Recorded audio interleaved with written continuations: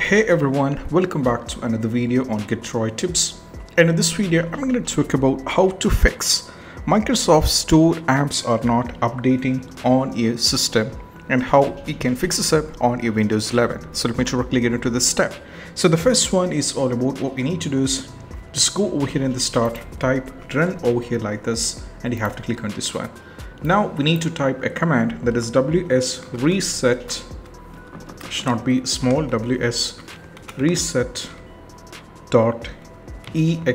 That's what you have to type, and once you type it, just go for OK. So now as you can see, it will be taking you to the Microsoft Store. And now what we need to do is you just need to go over here at the bottom, library, and you need to check whether you are having any kind of pending updates or not. So right now, if you scroll down, you can see there are lots of apps in my case, and all these apps are up to date. So in some cases you might be seeing instead of open, you might be seeing update, which means you have to manually update the app. So try updating the app and you have to check. Most probably after updating the app, most probably the issue will be completely fixed. Still, if you're having the trouble, we need to move to the next step. Next step is all about we have to give a command in the PowerShell. So just go over here, search for the PowerShell, and you have to click on this one. Click it as run as an administrator, go for yes. Now you can see the PowerShell is here. Now we need to paste the command, press enter. Now we need to press enter.